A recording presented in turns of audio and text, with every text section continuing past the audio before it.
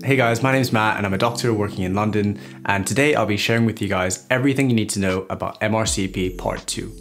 If you're on a journey to be an internal medicine physician, whether that's respiratory medicine, cardiology, or oncology, this will be one of the core exams that you'll have to do. To be able to take this exam, you'll have had to take and pass MRCP Part 1. If this is something you're unfamiliar with, or you simply want to learn more about what the exam is, what the revision materials and strategy is like, and how I passed my MRCP Part 1 exam, I've made a couple of videos previously, which I'll link in the description box below, as well as in the bottom right hand corner of this video. But in essence, you have to have passed MRCP Part 1 before you can take Part 2. The focus of this video is really to give you all the information you need about MRCP Part 2. And I'm a huge believer of early planning and really understanding the exam that you're signing up for, having a very early and strong revision strategy, and doing everything you can to maximize the chances of passing. So in this video, I'll give you all the logistical information you need to know about booking and taking the exam, what exactly the exam entails in terms of content, and how you can start preparing a revision strategy for your exam revision. This video is sponsored by Past Test, who I'm really excited to be collaborating with because their question bank was a huge asset to my revision for MRCP Part 1. They've kindly shared a discount code for all of you guys to use in your revision as well. There's a code down in the description box below, which you can use to get a discount. And towards the end of the video, when I go through a couple of revision resources, I'll show you how the question bank fits into my overall revision strategy as well.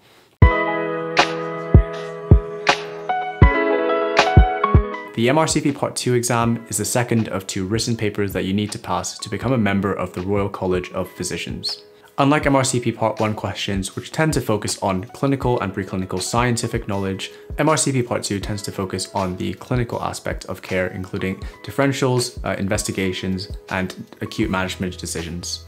Interestingly, the pass rate for Part 2 is actually a bit higher. It's around 60 to 80%, and you can check the MRCP website for the official figures. And this is significantly higher than Part 1. However, you need to bear in mind that those taking Part 2 have already passed Part 1. In terms of who is eligible to take the exam, you need to have taken and passed MRCP Part 1. And this is an exam that is recognized in many countries around the world in the journey to become an internal medicine physician. However, I'd recommend checking with your national medical system.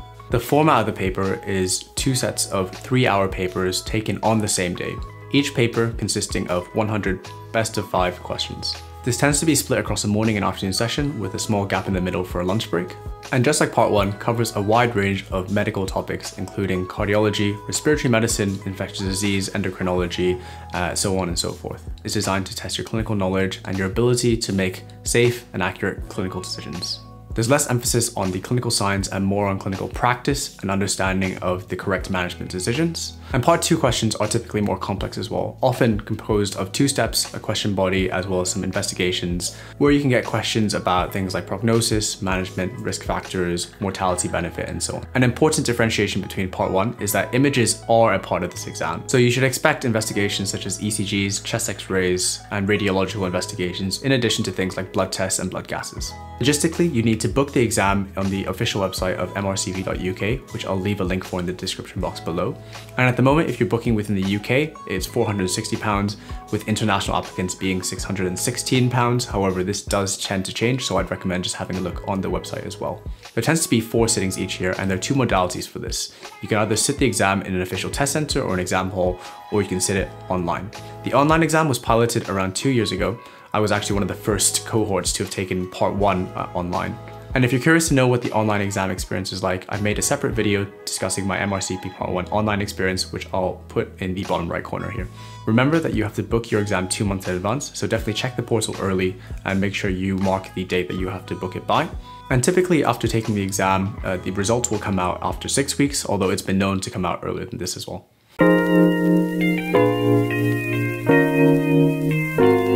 How you plan your revision and follow through with your strategy will be absolutely critical to your success. It's super important to understand what exactly the exam entails, how you need to study for it, what materials you need to study, and what methodologies and platforms or resources are available out there for you to use. Understanding all these factors and putting it into a personal study strategy that works for you alongside your busy work schedule is super important, and the earlier you can plan this, the better. In general, most applicants need around 2 to 4 months of revision time, but this obviously does differ based on your clinical knowledge. There are loads of revision materials out there, almost overwhelming. There are question banks, there are flashcards, PDFs, books. I guarantee you it is impossible to go through all of them, and it's important to be effective with your time and make sure you're studying with the right materials and as smart as you can be.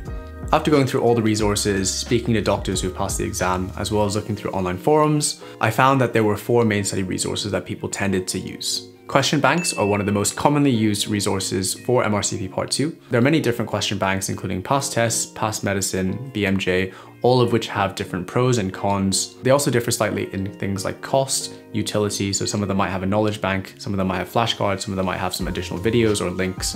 One example of this is the past test question bank, which has a huge range of questions, mock papers for the MRCP Part 1 and Part 2 exam, as well as videos and a knowledge bank full of descriptions of information for conditions.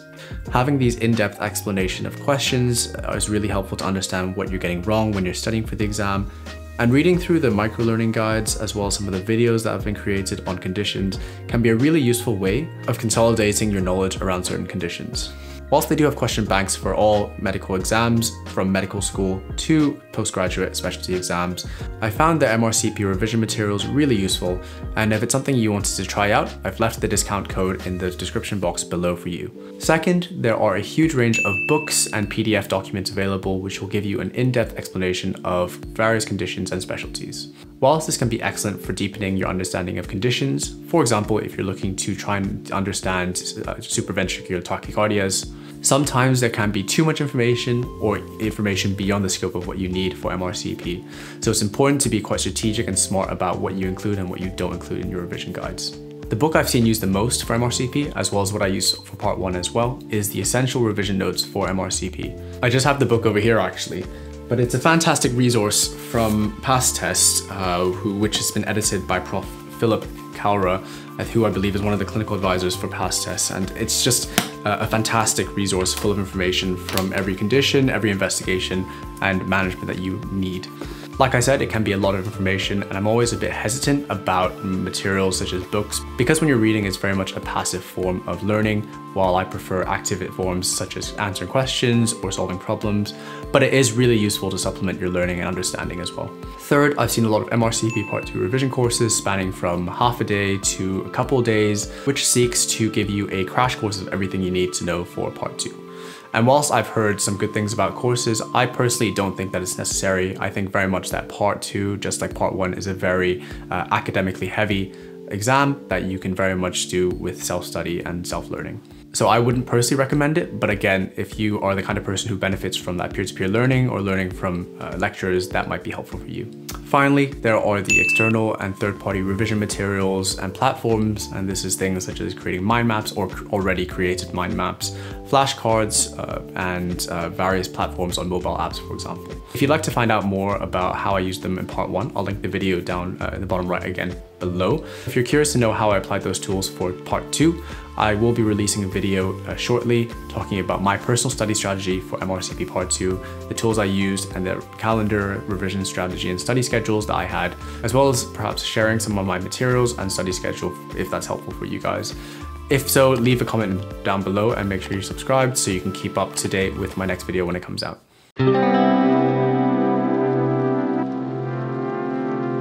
So now that you understand what exactly logistically the exam entails, the content, and what the materials out there are like, what can you do now to start studying for MRCP Part 2? The most helpful thing really is going to be understanding how far you are from where you want to be on the day of the exam. How good is your baseline clinical knowledge? Where are your weak spots? And what are your strong specialties? This is an exercise I recommended also for MRCP Part 1, understanding where you were perhaps stronger in cardiology, respiratory medicine, or where you might be weaker, such as infectious disease. Very much applies for Part 2 as well, but actually now we have a bit more information because we've passed Part 1. So what I would really recommend you to do is to have a look at your Part 1 score, try and review your individual sections for how well you scored and perhaps whether there are any specialties that you think that you scored particularly weakly on, for example, and come up with a schedule that works for you, but also allocates enough time for you to cover those weaker specialties. One way of planning your study schedule is thinking about how much time you have, how much time you want to spend, such as anything between 2 to 4, 5, 6 months, how much time you have in those 6 months every day on a busy working schedule to be studying for the exam, and then look at the study materials you want to use. So for example, if you have one book and a question bank full of 3,000 questions, how do you distribute that across the 2 months that you have to study? How many hours a day is that to complete your revision? and what resources are you going to use now versus in a month or two's time. And just wrapping up now, going back to my initial point, having a strong study strategy will take you a long way to maximizing your chances of success. If you know your weak points and your strong points and where you need to spend your time revising, you'll know exactly what you need to do, and you have an idea of how much work you need to do to pass the exam, then you're halfway there, because the only thing left to do is to actually do the studying. Plan early, study smart, maximize your chance of success. That's what I think. At the end of the day, the MRCP Part 2 exam is a difficult exam, and you do need to put in the work and hours to study hard for it. However, if you study smart, work hard, you can maximize your chance of success very early on.